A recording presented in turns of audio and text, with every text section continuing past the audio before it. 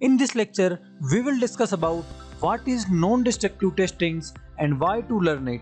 The learning objectives of this course is to compare destructive and non-destructive testing methods, limitations of destructive testing methods, enlist in details of various non-destructive testing methods, compare and contrast applicability and the capability of various industry entity methods. Before starting non-destructive testings, let me ask you a question: why materials are to be tested? In general, we test materials to determine and evaluate the various properties of a material both qualitatively and quantitatively, to detect and evaluate the surface or subsurface defects in raw materials or processed parts, to check chemical compositions, to determine suitability of a material for a particular application, to predict the strength and serviceability of the material. Okay, so we can divide these material testings into two parts. One is destructive testings and the second is non-destructive testings. Before starting non-destructive testings, let's talk about what is destructive testing.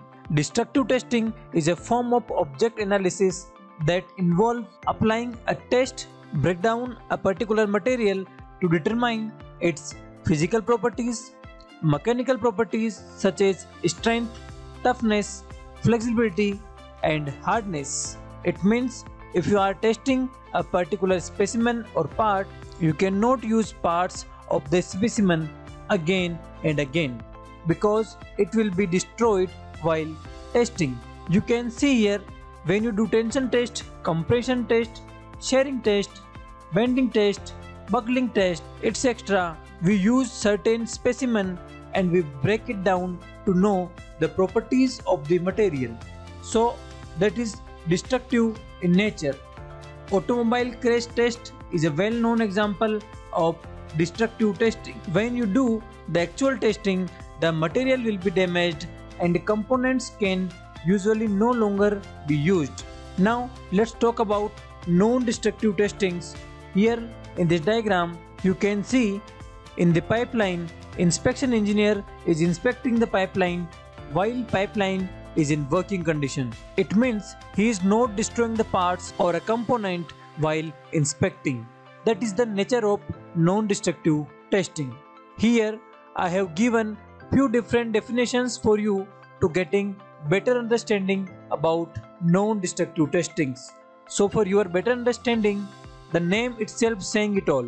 Non-destructive testing means testing a material without destroying it. Non-destructive testing is the process of inspecting, testing or evaluating materials, components or assemblies for discontinuities or differences without destroying. Serviceability will remain same before and after the inspection. It means you can again use the parts after the inspection. It's not like destructive testing where you cannot use the part again after the testing. Non-destructive testing is a branch of engineering concerned with all methods of detecting and evaluating flaws in materials. It means you can detect each and everything by various types of NDT methods. Here you can see in diagram that engineer is performing NDT testing. Sometimes people called these methods non-destructive testing, sometimes it's called non-destructive inspection, and sometimes it's called non-destructive evaluation. It is a highly valuable technique that can save both money and time in product evaluation and troubleshooting. Non-destructive testings has been using in various industries like mechanical, civil, chemical, biomedical, aerospace, automobiles and many more. In other words, we can describe the NDT methods as it involves inspection and analysis of machinery or components without affecting the operation or the properties of object, as opposed to a tensile test or shearing test or other destructive test. Let's take few examples how we perform non-destructive testings in our day-to-day life. It's very interesting. When you go to the market to select fruit or vegetables, what do? Think about it. When you go to the market to select fruit or vegetables, what do? How do you make your choice? If you pay enough attention, you would find that you look all the fruits, vegetables, whatever you want to buy, and based on color, freshness, you decide what to buy or what not. This is the example of visual testing. If your car is making a new strange noise, what do? Do you ever glance at your car tires to see if they are soaked?